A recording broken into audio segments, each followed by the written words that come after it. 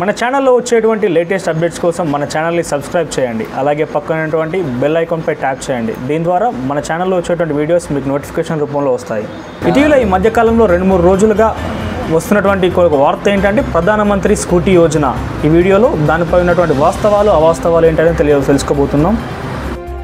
ప్రధానమంత్రి స్కూటీ యోజన అయితే కాలేజీకి వెళ్ళే అమ్మాయిలు, ఆఫీసులకు వెళ్ళే మహిళల కోసం కేంద్రం స్కూటీ యోజనను ప్రారంభించిందని ప్రచారం జరుగుతోంది. అయితే ఈ పథకంలో నిజమెంత అబద్ధమెంత అనే విషయంపై మనం తెలుసుకోబోతున్నాం. అయితే మహిళా సంక్షేమానికి పెద్దపీట వేస్తున్న కేంద్ర సర్కార్ మరో అడుగు ముందుకేసిందని ప్రముఖ పత్రికల్లో కానివ్వండి, ప్రముఖ ఛానల్లో కానివ్వండి చాలా వరకు టెలికాస్ట్ అవుతున్నాయి, ప్రింట్ అవుతున్నాయి కూడా. పీఎం స్కూటీ యోజనను ప్రారంభించింది అని గత కొద్ది రోజులుగా జోరుగా ప్రచారం జరుగుతోంది. వివరాల్లోకి వెళ్తే ప్రధానమంత్రి స్కూటీ యోజన ద్వారా 10వ తరగతి పాస్ అయినా చదువుకోవడం కోసం చిరు ఉద్యోగాలు చేసే మహిళలు పని ప్రదేశాలకు వెళ్ళి రావడానికి అదనువుగా ఈ పథకాన్ని ప్రారంభం చేశారని చెప్పి ప్రచారం జరుగుతూ ఉంది. అయితే సర్కారీ యోజన వెబ్సైట్లోకి వెళ్ళి దరఖాస్తు చేసుకోవాలని కూడా చెప్తున్నారు. దానికి కావాల్సినటువంటి 10th memo, ration card, Aadhaar card, income సర్టిఫికెట్లతో పాటు LLR లైసెన్స్ కూడా దరఖాస్తు సమయంలో సమర్పించుకోవాలనేది సదరు వార్త. అయితే ఈ పథకం అనేది 18 ఏళ్ల నుంచి 40 ఏళ్ల మధ్య వయసున్న వారికి ₹2.5 లక్షల లోపు వార్షిక ఆదాయం ఉన్న మహిళలు మాత్రమే దరఖాస్తు చేసుకోవడానికి అర్హులని ప్రచారం జరుగుతోంది. అయితే ఇటువంటి వార్తలన్నీ కూడా ఇప్పుడు చాలా గత 2-3 రోజులుగా ఫేస్బుక్లలో, వాట్సాప్లో చాలా చక్కర్లు కొడుతున్నాయి.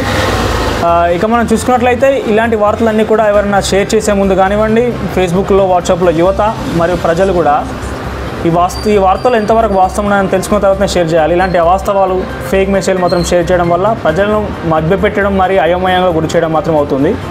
ఇకపై ఈ వార్త గురించి మరిన్ని వివరాలు తెలుసుకోవాలంటే ఈ పథకం కేవలం తమిళనాడులో మాత్రమే స్టార్ట్ చేయడం జరిగింది. అమ్మ స్కూటర్ స్కీమ్ను ప్రారంభించారు తమిళనాడులో.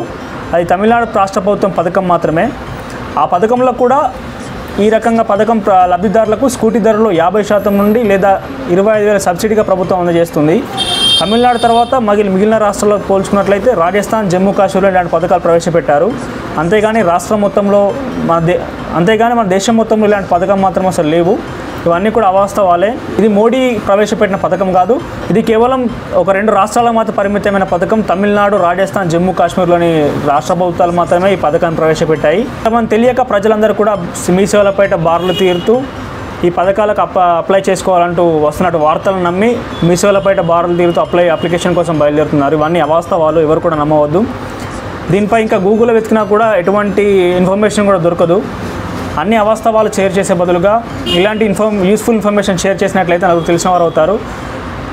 మీరు ఈ వీడియోని తప్పక షేర్ చేయండి, లైక్ చేయండి, మీ అభిప్రాయాన్ని కూడా కామెంట్ చేయండి.